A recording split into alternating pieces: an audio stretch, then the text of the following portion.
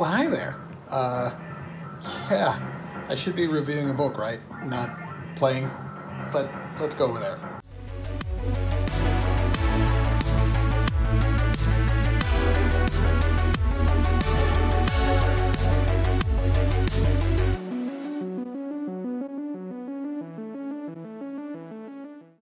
Welcome back to the channel, everybody. Geo here, and today we're going to be talking about The King of Fighters: A New Beginning, the brand new manga that just came out, courtesy of 7 Seas Entertainment. And I actually want to give a shout out to 7 Seas for sending me an advanced copy to review and talk about. So yeah, The King of Fighters. I have to be completely honest with you guys. I had very little knowledge about the series. I didn't grow up playing it. I was more of a Nintendo kid, and of course when it came to fighting games, I think the only one I really liked was Street Fighter because of the colorful cast. I knew about the King of Fighters, but it wasn't something that I seeked out. I knew about Mai and Terry and characters like that, which of course transcend the franchise. They are characters that you know regardless of if you've played the game or not. So I went back and replayed the games, specifically 96 and 98, which I played 94 to 2003 King of Fighters, and I gotta say the only ones I genuinely liked using was 96 and 98. I know people like to go back and forth with which version is their favorite or not, but I'm just telling you, as somebody that just started playing recently, those two stood out to me. And I know they're pretty famous, so that must be for a reason, right? I don't know. I'm not the biggest expert when it comes to fighting games. I like playing them, and I love the characters and seeing all the combos and moves, but I'm no good at them. Like, I am pretty terrible at them. If you ask me, I can button mash with the best of them. So, The King of Fighters: A New Beginning is written by Kyotaro Azuma, and it's published by Kodansha, licensed, of course, in North America by 7 Seas Entertainment, and it brings a sort of fresh air to the franchise. I learned that this manga is adapting the King of Fighters 14 video game into manga form, but also it has an air of freshness to it. It's very reader-friendly. If you don't know what King of Fighters is, it's basically this big tournament where you fight to become the very best, and of course there's going to be bad guys and evil corporations and dubious characters and all that stuff. Of course you're going to have your protagonist and heroes depending on which character you use, and the story reflects on that.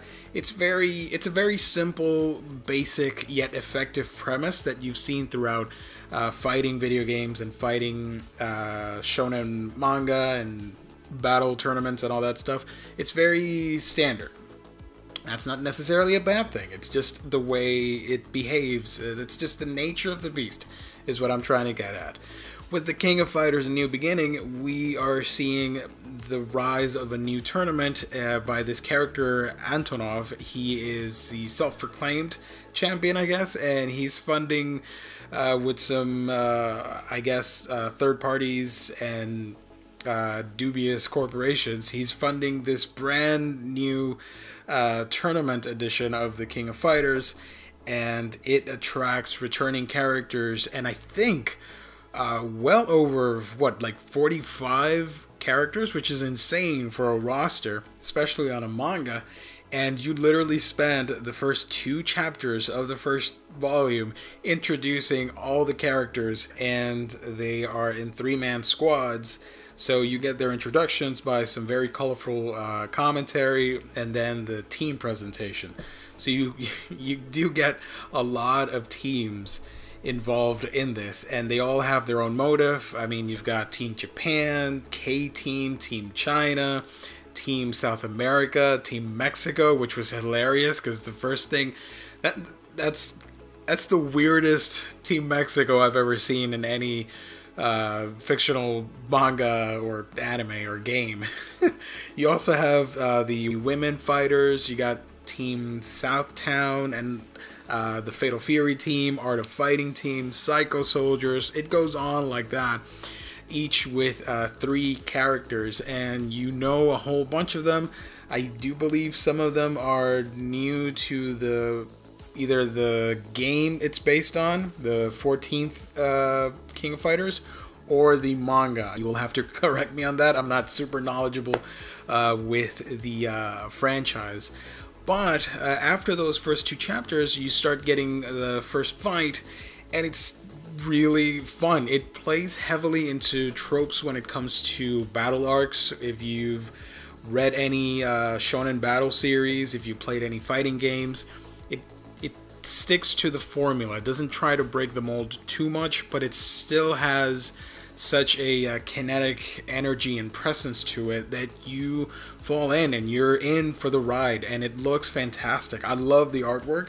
The fights are really easy to follow, which is a plus because that's the main bread and butter of a title like this, the actual fighting. And if you can't have a dynamic battle, it's not going to be as exciting, I think. But they really did a good job with capturing the essence of a fighting game in a comic, in a manga, and the way that these characters behave and the attack moves and all that stuff. It's not too blurry or convoluted. You do understand what's happening. And it's always fun to see the dynamic between such different characters, because when it comes to games like this, part of the appeal is having such a widely ranged roster. Not everybody looks exactly the same. They're not generic. Everybody has their own unique flair, and I do think the manga captures that pretty well from the video game franchise. Now, unfortunately, the first volume ends on quite the cliffhanger. Just when you're getting into it, it's over, and you really do want to pick up volume 2 to see how the story progresses, which I thought was really cool. But I wish we could have gotten just... I know the main purpose is to go in and fight, but I wish we could get sort of a little breather or a prologue chapter or something, because it just puts you right at the start, like if you were playing a video game and you hit start and there we go, the tournament's starting. I wish maybe it could have gotten us like a chapter 0 or something on how we got to that point, just a little bit, for fans new to the readers new to the series, I should say. I don't know, maybe it shouldn't be a carbon copy of a fighting game, and maybe you could flesh out a little bit more and give us sort of a behind the scenes instead of jumping right into the action without too much characterization.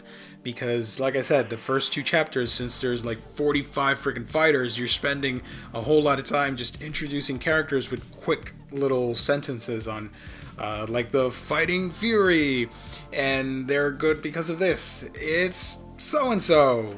Instead of doing that, I don't know. Maybe it's because I'm not accustomed to the King of Fighters franchise. Could be that I'm getting ahead of myself, and maybe the later volumes are going to explore a little bit more in between the fights, which would be cool. So we'll see. But overall, I do wholeheartedly enjoyed that first volume. It was fun, action-packed.